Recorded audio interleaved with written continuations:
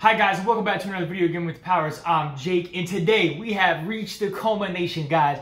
My most anticipated game of 2023, my number one, and this has been my most anticipated game for the last 2 years since this game has been in production. So really quickly, just to give you a recap, my number 5 was Lobster Pot, number 4 was Barbaric, number 3 was Lords of Ragnarok, number 2 was Tommaso Chronicles of Sin.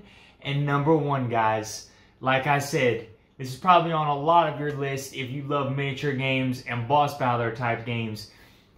My most anticipated game of 2023, drumroll, is Primal, The Awakening, alright? Primal, The Awakening, guys, is a cooperative, a fully cooperative, like deck crafting boss battler game where you're going to be fighting a whole bunch of monsters. Not gonna lie, it has a lot of similarities to Monster Hunter, but I think it has just a little small different tweaks in regards to that. But let's go ahead and dive into the Kickstarter campaign page, which I got pulled up right now. Alright guys, so taking a look at Primal The Awakening, right, you can see this is a fully cooperative deck crafting boss battler board game featuring card-driven tactical combat and large-scale miniatures, okay? This is coming to you from Reggie Games, alright? And this has raised over $2 million, 11,302 backers, guys, alright? So let's kind of scroll through here. Like, we knew the danger. We always knew. We survived the wilderness of Thyrea for years. But now ancient threats are upon us, and the prophecy states the end will not be long in coming. The sage call it The Awakening. All right, Primal The Awakening. Look at this gorgeous miniature, all right? So we got a couple quotes here from a bunch of people. I do know I believe they worked with the King of Average to help detail and get their advice and his advice and his opinion on a lot of the miniatures in the game. But it says, Primal The Awakening is a massive cooperative monster hunting board game for 1 to 4 players set in a fantasy world where humans struggle to survive in untamed wilderness. The game offers deck crafting boss battler experiences focusing on card-driven mechanics, crafting, and deep character customization. Players will take on the role of hunters, embarking on different quests to fight monstrous creatures, collect resources, and unveil mysteries and secrets about the surrounding of the world Thyrea, alright? It's got cooperative big boss battles, tactical card-driven combat, crafting, and deep customization, alright? So let's just do like a quick look at all the components, right? So it's 1 to 4 players, about 30 minutes per player, 14 plus. It has a campaign mode as well as just an expedition mode. So these are all the contents in the game, right? You have all of the cards and the boards of the monsters here. You have the monster miniatures. You have the player characters and their boards and cards, and then you have the board, the boss board that you'll be fighting the boss on, all right, as well as the rule book. So let's take a look at the core set, what we got in the core set here, right? We got 17 large-scale miniatures, 1,200 plus cards, and a whole bunch of tokens, all right? So let's take a look at these hunters, right? So we have Darion. Again, guys, just to preface this is going to look very similar to Monster Hunter. I am aware of that. So we have Darion. He especially is going to be the Great Sword, right? So you're going to have his board, his model, his action cards, and then his mastery cards, all right? We have Myra, the Great Bow, using a bow with her board cards and model. We have Thoreg, the Hammer, right? Got a big hammer right there with his board cards and everything. And then we have Lejornar or Lonar with a sword and shield with his board and all of his cards. So those are the 4 hunters that you will be able to choose from. And now let's take a look at some of these monsters here. We have the Varaxen, all right? Right here, it's got the model, the board, and his stance and all of his cards, like a nice little dragon, right? We have the Karja, all right, which looks like a panther, like a fiery panther, or like a, I want to say panther, cat, like a fiery cat, all right? We have the Toramat, all right, right here, with his cards and his board. Looks like a giant rock monster here, rock lizard almost, kind of. We have the Daigo Rax. All right, the Daigo Rax, looking like a wyvern almost, like a beefed up wyvern. All right, we have the Morcross, All right, the Morcross right here, looking like a crystalline version of Godzilla, giant lizard here. We have the Felixer. All right, the Felixer, which is a kind of looks almost like a crystalline wolf, or Ninetales almost, Kitsune. All right, we have the Korawan, right, a giant crab. All right, so we've got the crab here with his board miniature and all of his cards. We have the Oroshin, or Xen, I don't know how to pronounce that. I probably pronounced it wrong, butchered the name, I apologize.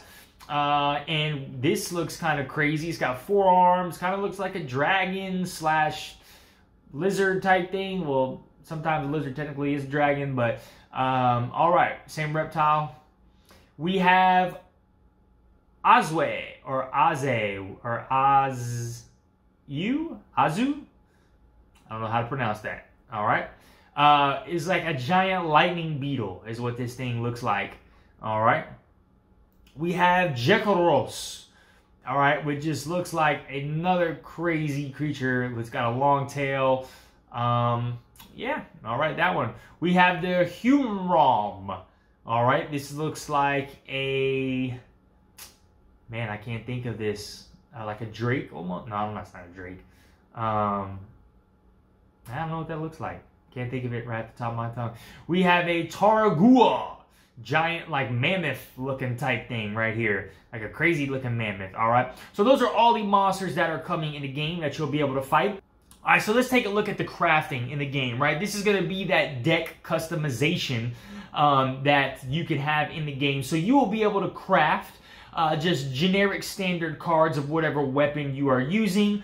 Armor, weapons, and equipment really is what you can craft. And then what's really cool is they've added in being able to craft like certain elements and different things like that. So you'll be able to craft fire, weapons, and equipment, and like there's different levels or versions of that. So you're looking like you can see like a straight edge sword, you want to put some spikes on it or cover the whole thing in spikes. So there's 3 different, I don't know if they're levels, like this is level 1, level 2, level 3, and it continues to upgrade, or there is each own different weapon with certain attributes. To me, it looks like they're just different levels, because if you can see here, there's like just a straight blade sword, then you're kind of covering that bladed sword with some of these spikes, and then you're covering the entire blade with that material. So it looks like to me that you can upgrade. Again, don't quote me on that, all right?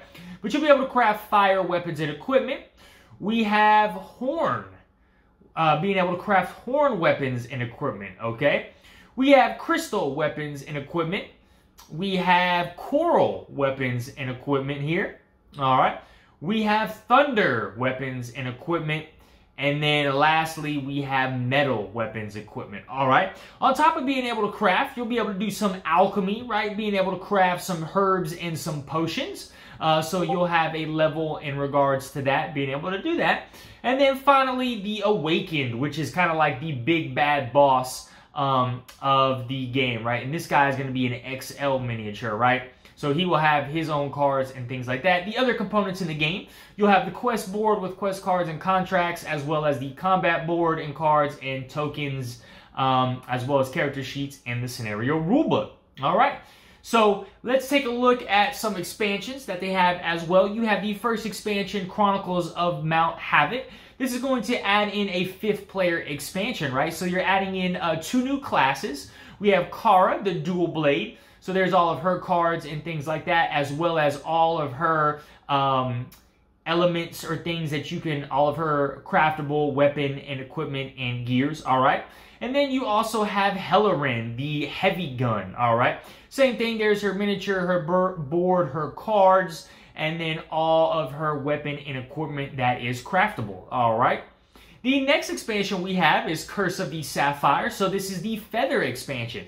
So this is going to bring in new monsters, a new crafting element, and another campaign expansion. So taking a look at some of these monsters, we have the Pazis, or Pazis, kind of look like what's that lizard that flays out? I can't remember, the one from Jurassic Park. Kind of looks like that, looks very creepy. We have the Nargajas, right? Kind of looks like a dragon a little bit in regards to that. You also be able to craft feather weapon elements or weapons and equipment as well, all right? So that is the Feather expansion. The next expansion we have is the Mists of Ouroboros. Ouroboros, I'm sorry. Ouroboros, alright? This is the Venom expansion. So again, bringing in new monsters, new crafting elements in a campaign expansion. So let's take a look at some of these monsters. We got the Hydar, alright? Which is hit element right there. Looking like another giant lizard, alright? We have Rikau, a giant serpent, really creepy looking serpent thing. Man, that thing looks creepy, alright? So we have him. And then you'll be able to craft some Venom weapons and equipment now, right? So be able to go there and craft those items necessary. All right, the next expansion we have is the Borealis Wind. Okay, this is going to be the Frost expansion, bringing you new monsters, new elements, and campaign expansions again. So the first monster we have is the Circage. All right. That's that thing looking like there. Man, that looks kind of creepy. We have the Mamarok. All right. The Mamarok kind of looking like a, I was going to say a moose, but not really. It's a creepy looking moose right there. All right. This is going to be able, and then you'll be able to craft ice weapons and equipment here for this one. All right. So then it just kind of talks about why back now, and then taking a look at the pledge tiers. You have the core pledge, which was 139 euros or 168 US. The gameplay all-in pledge for 249 euros or 299 US. The everything primal. Let me go back here. So the gameplay all-in would give you the original base game and all of the expansions that are available. So the Curse of the Sapphire, Borealis Winds, Myth of Urobo, and Chronicles of Mount Havoc, which is the 5th player expansion, plus all the stretch goals, all right? Then the last one is the Everything Primal. So approximately 423 bucks, 349 euros. This is going to give you Primal the Awakening, all of the expansions. It's going to give you the sleeve bundles for all of the cards in the game. You're going to get a Tome of Creatures art book, as well as a combat board neoprene playmat and the terrain box, all right, as well as all of these stretch goals, all right. And then they just had everything as an add-on, so you can add on each individual expansion for $47. The 5th player expansion was only $29.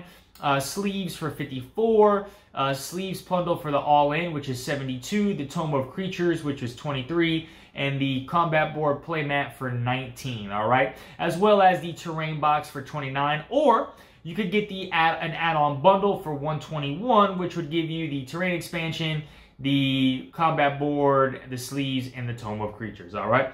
Alright guys, so I'm actually going to skip this section of the stretch goals right here because they talk about them more in depth, literally right below all of these goals. So I'm going to kind of scroll through this pretty quickly, and here we go. So this is where I want to get to. So let's take a look at all the stretch goals that have unlocked and come in the stretch goals box. So day 1, we got new equipment and campaign scenarios, okay? Day 2, we unlocked a Nightmare deck for the Karja, alright? And what this Nightmare deck is, guys, is basically is just a much harder version of that monster and all of his abilities. So they're going to do more damage, he'll probably have more health, and make things a lot more challenging, okay? We're also getting a new campaign scenario and a new expedition, alright? Day 3, we unlocked the Tarasca monster, looking like an evil turtle, snapping turtle, okay? So we got his board, his cards, and his model, as well as some new quest cards and contracts that relate to him. Day 4, we unlocked some new mastery cards, so 1 mastery card for each hunter. Day 5, we unlocked the Nightmare deck for the Oroshen. Alright, day 6, the Nightmare deck for the Daigo Rax. Day 7, we unlocked a new monster, the Zakath, alright? Man, that looks like that insectoid from League of Legends. I can't remember what that guy's name is. With the size, the mantis looking guy. But we unlock him with his cards. There's his board, his miniature, quest cards, contract cards related to him. Day 8, we're getting a Nightmare deck for the Jakaros, alright? We also get a component upgrade, so linen finish on the cards and expedition mode expanded. Day 9, we get some legendary quests, okay? Added to each of the base game and all the expansions. Day 10, we get some more upgrade cards, right? We get 4 upgrade cards for the Great Sword for each of the core game, and then as well as the Chronicles of the Mount Havoc expansion, all right? We also get an expanded lore section into the scenario book upgrade and Secrets of Thyrea additional narrative content, all right?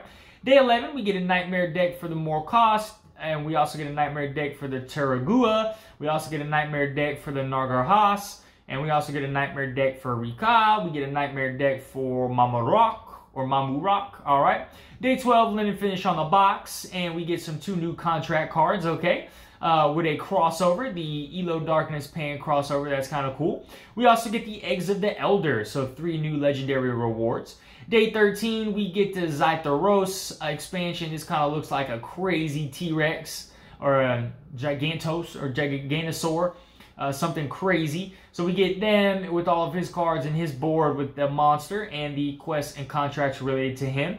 We also get the Temple of High-Risk legendary quest with 4 legendary rewards, all right? We also get a new nightmare deck for him as well. And then day 14, we get a double-sided combat board and stretch goals box with 2 new finale options as well, and then the endgame expedition, which is the Awaken. So all of that is going to come in this stretch goals box. All right. So down here we got some videos and some reviews talking about the game. Those are how to play, and that's playthrough and things like that. So let's take a look at some of the game highlights, right? How does this game actually work? So you can see here, there's going to have the game board with the monster, and there's going to be different sectors, okay? And you are going to be in each sector. And this is what makes the game so unique and really cool is it says the sector system is designed to add a deep layer of strategy to the card play. The system divides the combat board into 4 zones, representing the front, the flanks, and the rear of the monster. The game focuses on meaningful and strategic positioning, with the players moving around the board the players moving around the monster in order to hit its weak spots, avoiding its attacks to set up powerful combos. All right. Each scenario is unique and different as the map changes, with the addition of terrains that characterize the environment and must have a strong impact on gameplay. All right. Hand management and combos, okay? So every choice comes at a price. Your hand of cards represents both your combat options and your stamina. Each action card you play has a cost that you must pay by discarding other cards from your hand to generate stamina points, all right? It says there are no dice in Primal the Awakening. Players create a sequence of moves as they tactically optimize their action, balancing defense maneuvers and attack to pursue their combat strategy. Control the monsters, set up your defenses, and build up devastating combos, all right? Cooperative experience, right? Your fellow hunters are the only ones who can help you survive. Work as a team to protect each other, make use of synergies, and smart cooperative play. So, like, I can, as a teammate, I can play cards from my hand to help my teammate during his turn and vice versa. And so you can kind of combo these cards together and play off each other, all right? Reactive AI. So this is what makes the game most unique and really what separates it from a lot of other games like it, you know, like Monster Hunter pretty much, right? In Primal, the monster's AI system will react to your actions as you trigger specific reaction icons during combat. Players can learn the attack patterns of the monsters to anticipate their behavior and outsmart them with coordinated moves. Each monster has its own mechanic and personality to offer the hunters a unique strategic puzzle to solve, all right? As the game progresses, the monster gets stronger and reveals aggressive abilities and peril cards that the players have to address. The combat has 3 stages represented by 3 different stances of that monster. Players must complete all of them in order to win, all right? Crafting and customization.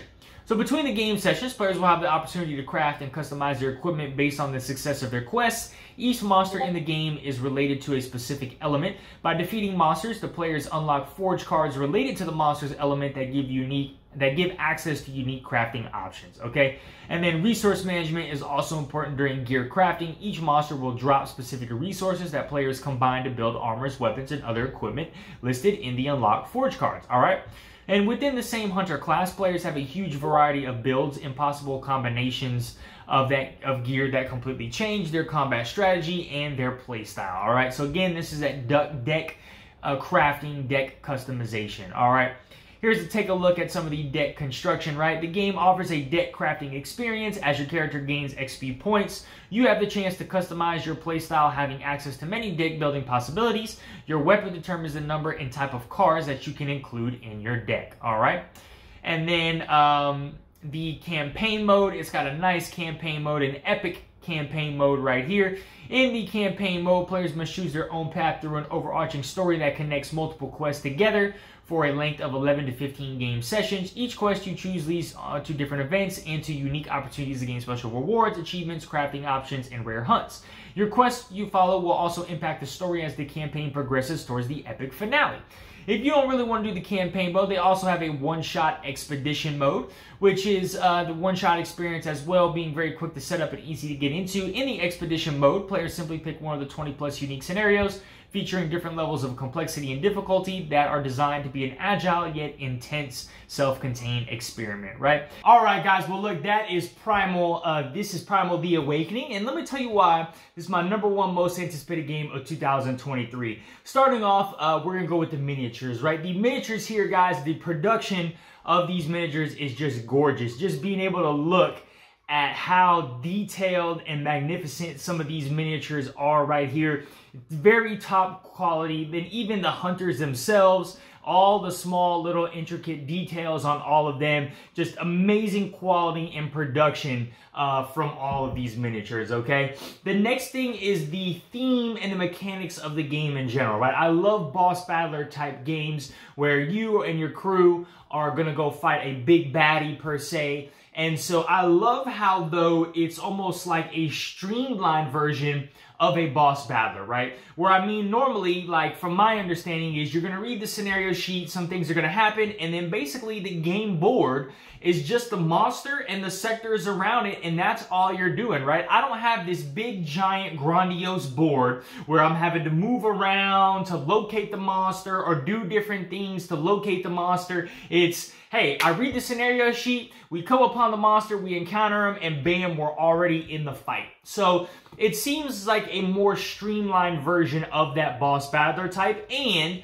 the boss is not moving around the map as well. It's literally like, hey, we're in close quarters combat. Like, you know, as me and my friend like to say, we are in the cut. We are in the cut scrapping. Like, we're ready to go. Boss ain't moving. I can move around the boss, but other than that, he's either moving around, he is moving in a circle, and we're just moving around him to try and get better position, right? I don't have to worry about this dude moving all the way across this side of the map, and then I gotta move to try and go get him. And so that's another reason why I'm very excited about this game, all right? The next thing is the crafting system, okay? Talk about the crafting system. So being able to craft all of these different types of weapons. I think, again, this is just so awesome where I get to choose. And again, like I said earlier, these weapons and elements correspond with like particular monsters, right? All of your monsters are going to have an element that they're strong against. All of your monsters are going to have an element that you're weak against. So to be able to mix and match and craft all these different items, again, it's giving me that awesome feel of Monster Hunter, right? Where I can go in, forge my weapons, forge the elemental weapons, take those in the battles, and kind of do all that, right? So this is pretty awesome and why I'm excited about this game, all right?